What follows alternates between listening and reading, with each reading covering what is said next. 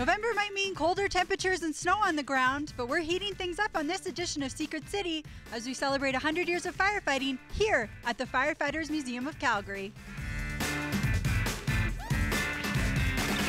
Joining me inside the museum is two retired firemen who now volunteer their time here, Brian and Gary. So Brian, the museum itself has been around since 1985, but the space that we're in now has actually only been around since June. So tell us a little bit about it. Well, we were allotted this space when the new building was being constructed, and it's really a nice space. We've got some phenomenal artifacts on display. And a few of those artifacts that you're pointing out are the lockers behind us that recognize some of the fallen firemen, and also the mural painted by local artist Mandy Stobo. So tell us a little bit about her inspiration for that piece. The first Monday of every month, we have coffee here at the museum for the retirees.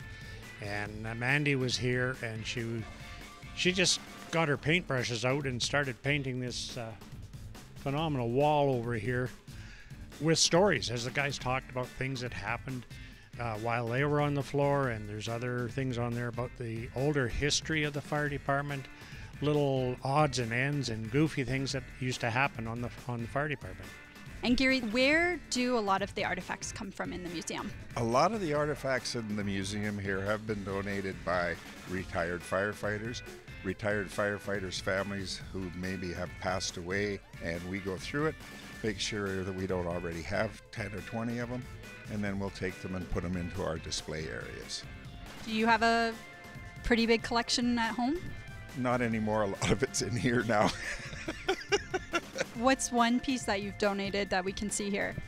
There's two little fire helmets around here with a red light on the top that came out 20 years ago. I brought two of them in here so the kids can wear them, and they have a siren and a red light on the top and those kind of things.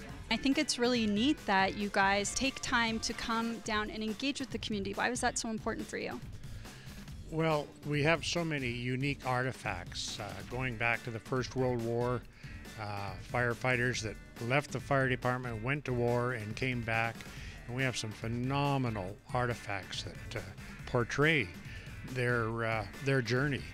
And it's just one of these type of museums that there's so many little things that you can look at, and you have no idea what they are, what they were about, but when you find out about them, they're quite awesome in their own right. Why do you think it's important for people to come out and walk around the museum and have a talk with you guys? Because most people don't know the history of the Calgary Fire Department. We're over 100 years in the city of Calgary as a paid department, and the stuff we have in here starts at the beginning and comes right up to today.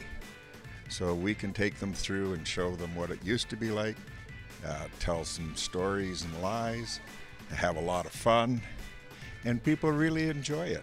For more information and links to the Firefighters Museum of Calgary, just head to our website, breakfasttelevision.ca.